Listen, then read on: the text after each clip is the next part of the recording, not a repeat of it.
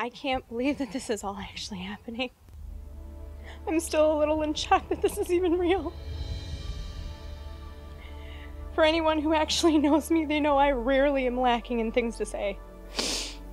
But writing this was so hard.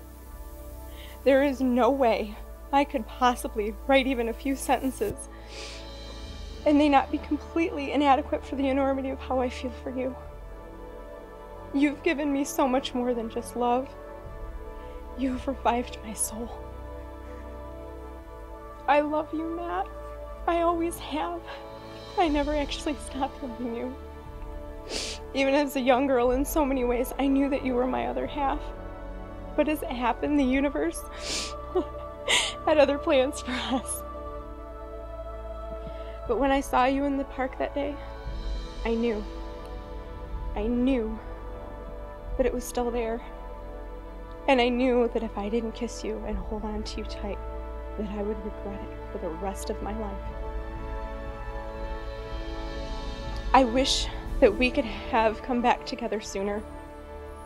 I wish I could give you back the last 16 years that we have lost.